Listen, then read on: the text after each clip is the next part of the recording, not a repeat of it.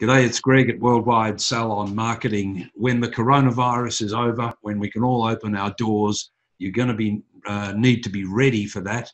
And so on Monday, join me and one of Australia's most awarded salon and spa owners, Karen Briffa, with her take on what's going to need to be done to get you back in business and customers coming back in the door. Welcome to the call, Karen. Hi, Greg. Thanks for asking me to attend. What are we going to go through on Monday?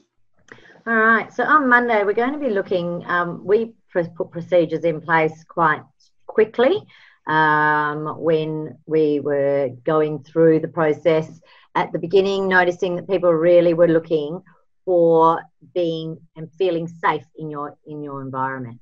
So the number one thing for me is that I needed to communicate with our clients all the procedures that we already did. We did a lot of these things already, but we never told our clients that we were doing them. We just always have done them. So now we need to really start communicating a lot of the procedures that we upped it in some areas that really needed to be a little bit more attentive because of the coronavirus. Something that you probably wouldn't have had to have been so as pedantic about in the past, but with this being so infectious, we needed people to know that we were put things in place to make sure that they were safe. There was other forms that we put in place for our clients to fill out. We also did a lot of other little bits and pieces so that when they first came into the business, they felt comfortable. But the biggest thing was actually sharing that with them. We needed to make sure that we were letting them know. Okay, in Monday's live webinar call, we're going to go through all of those point by point. Absolutely. So it's really important because when we go back, coronavirus is not going to be gone. And people are still going to be extremely wary.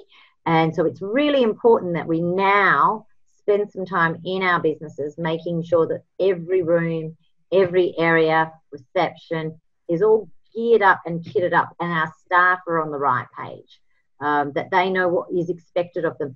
There's no point in saying to them in the morning when they walk in, oh, by the way, you've got to do this, this, and this, and then getting up them because they didn't do it. It's got to be really strict. It's got to be formal. It's got to be written down. They need to know exactly what's expected of them.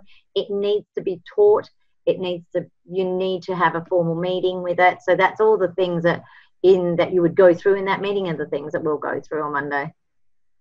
Great. We'll go through that point by point in the live video call on Monday. Look forward to that. See you then, Karen. Great. Thanks, Greg. See you then.